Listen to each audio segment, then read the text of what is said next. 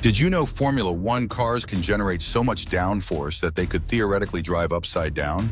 The secret isn't just in their wings, it's in something called ground effect aerodynamics. Unlike the visible front and rear wings, ground effect uses the car's underbody to create a powerful, invisible suction force.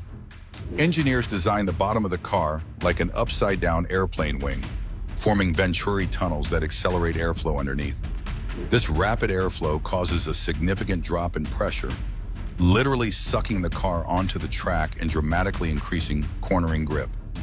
In the late 1970s and early 1980s, teams like Lotus mastered ground effects so effectively that lap times dropped sharply and cornering speeds soared, forever changing the sport's dynamics.